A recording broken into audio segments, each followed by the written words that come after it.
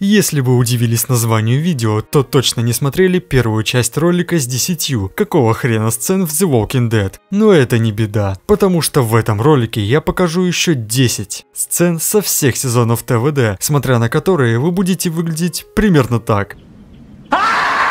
Ну и по стандарту, не ищите здесь особого сверхсмысла, просто расслабьтесь. Думаю, те, кто видели прошлую часть, поймут. Yes.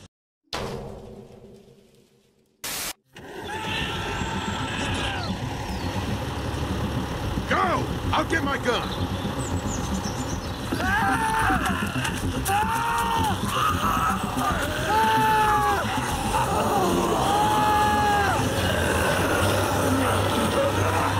Казалось бы, ничего необычного. Ли бежит со всех ног спасать Шона, проигравшего в карты Даку. Усейн Болт так к финишу не спешил, как Ли, оббегает целый дом, когда мог запросто пробежать напрямую от амбара к забору, не теряя драгоценные секунды на спасение Шона. Что заставило его делать такой большой полукруг, непонятно.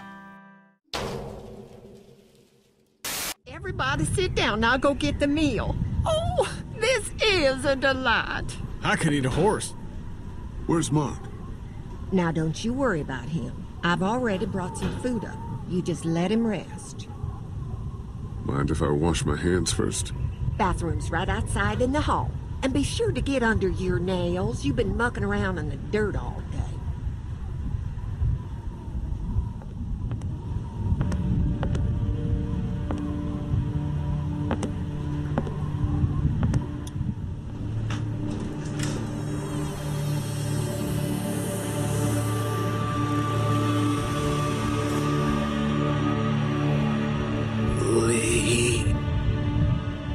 Mark! What the hell happened?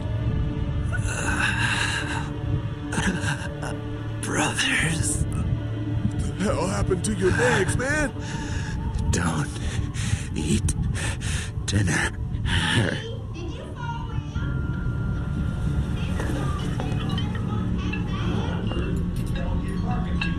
Clementine. Помните, как все мы радовались, когда тетушка Бренда позвала голодающих героев на свой вкусный ужин? Как казалось, начала налаживаться тяжелая жизнь. Но проведав Марка, стало понятно, что голодных здесь уже немного меньше. Это было страшное зрелище, особенно в первые часы прохождения, когда ты и предугадать подобного не мог. Естественно, кормить Клементину подобным я не стал, но осадок от криповой семейки людоедов до сих пор остался.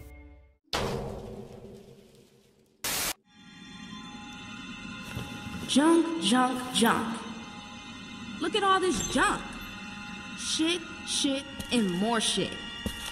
Why you ain't got nothing good? Not like the last people I got. They had all kinds of good shit. That was a good catch. You ain't got nothing good. You just a little fish. You gonna cry, little fish? This your daddy? What a bozo.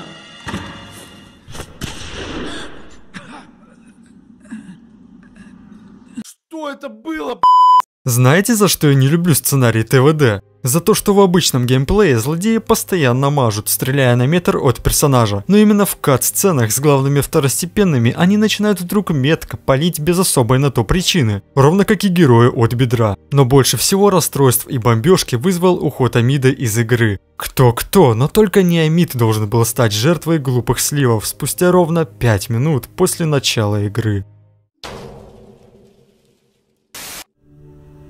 I know it's not the easiest thing to find, but cool.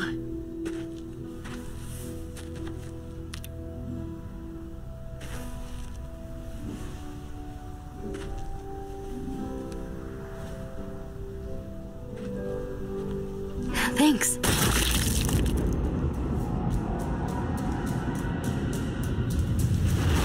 Mari!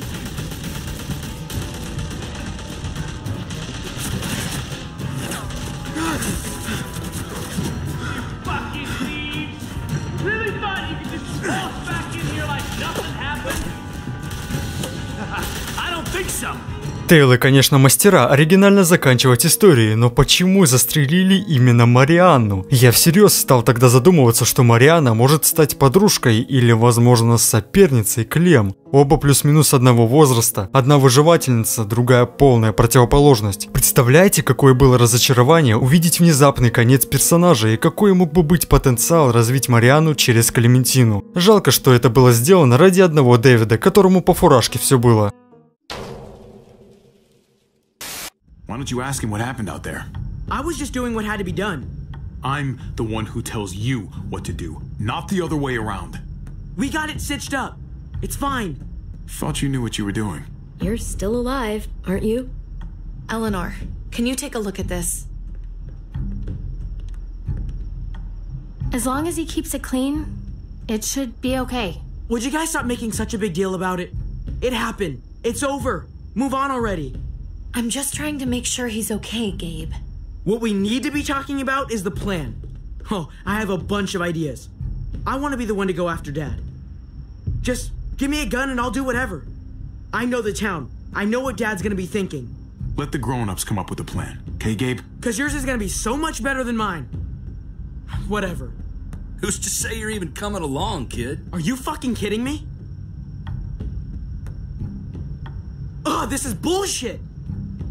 I'm not staying behind. Gabe, take a breath. He's my dad. I'm going. It's going to be dangerous out there, and I don't want anyone else getting hurt. If we get to save Dad, then getting hurt is worth it. It's worth dying for.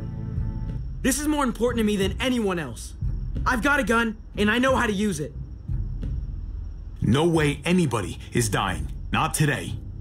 That's why we have to take the time to talk it through, so everybody comes out okay.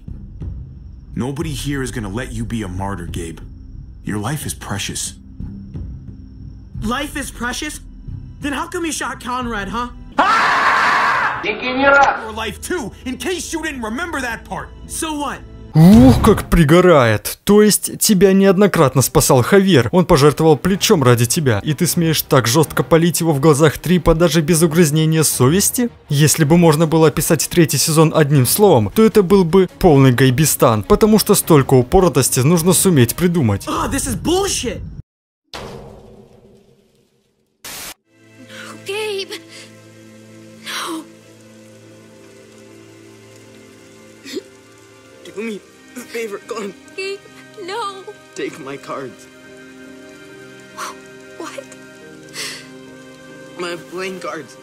Grab them. Teach AJ euchre. Okay? Okay.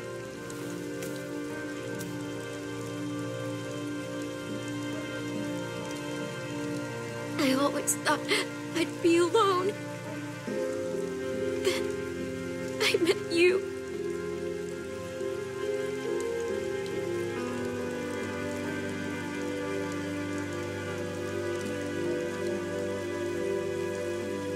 Не буду скрывать, я недолюбливаю Гейба за его предыдущий поступок. Он, возможно, был бы хорошим парнем, почти как Луис, но дело здесь в другом. Вы знакомы 3 полных, мать его, дня. Карл, 3 дня.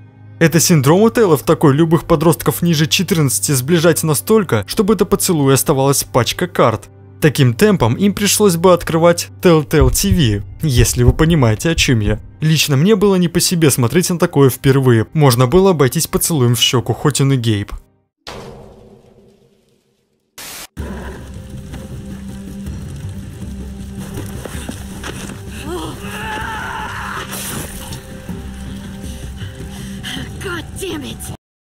Это пиздец. Вот именно вот это место, именно вот это слово. Вот по-другому это не назовешь. Я просто пиздец. Местный бомбардир решил, что он супермен, и никакой снайпер с Лили его не остановит. Я, конечно, понимаю, что Telltale должны соблюдать норму слива персонажей один раз за эпизод. Но почему таким способом? Мич бывает дураком в некоторых моментах, но не настолько, чтобы с устрашающей яростью мстить за Марлона, с которым он за первый эпизод даже не разговаривал.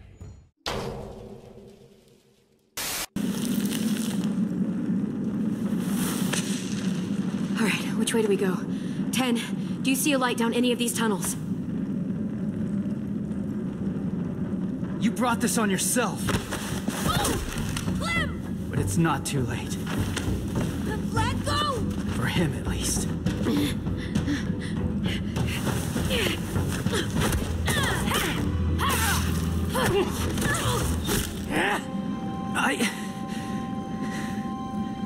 Maybe.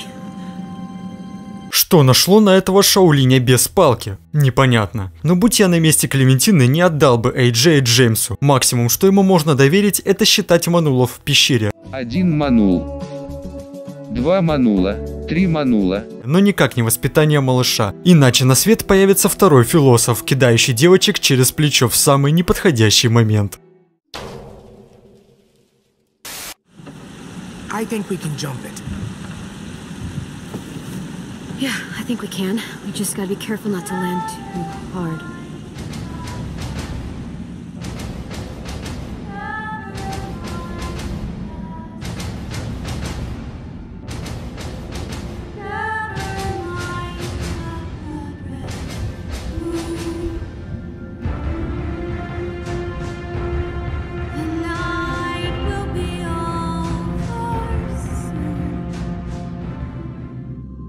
Minnie? What?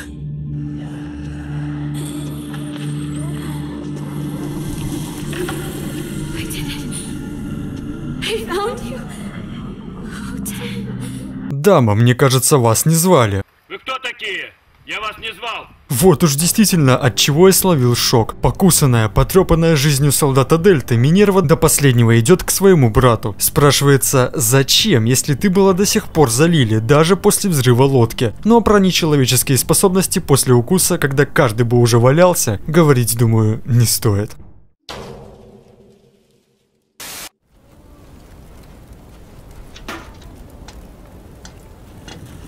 What you doing there, goofball?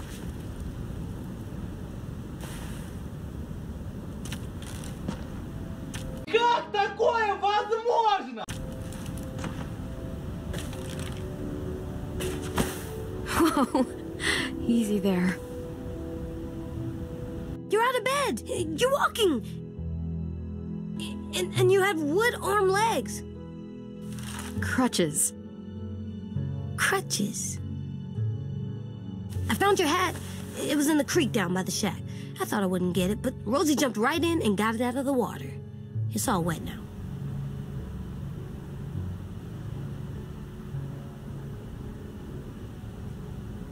It's definitely seen better days. You know what? You keep it if you want it.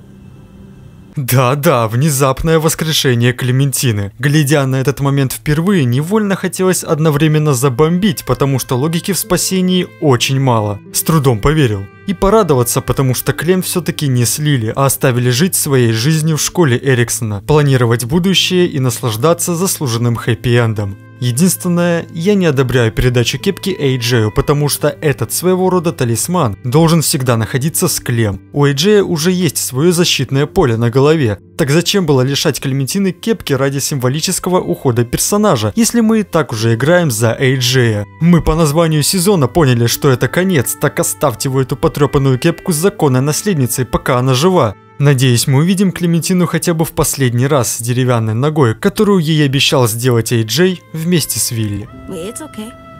I'll make you a new foot. Oh yeah? There must be a foot making book somewhere. I'll ask Willie. Okay. Find me the foot book. Уверен, найдется парочку в меру смешных и абсурдных по логике сцен, смотря на которые задаешься вопросом. Что это было? Если у вас есть такие, то пишите их в комментариях, оценю. Ставьте лайк, если этот ролик поднял ваше настроение спустя 3 месяца после финального сезона. Скоро грядет выпуск окончательного издания ТВД с некоторым бонусным контентом и новой графикой, поэтому подписывайтесь и оставайтесь на связи, чтобы не пропустить его прохождение. В описании вы сможете найти музыку из этого видео. Буду ждать ваших комментариев. До следующего ролика.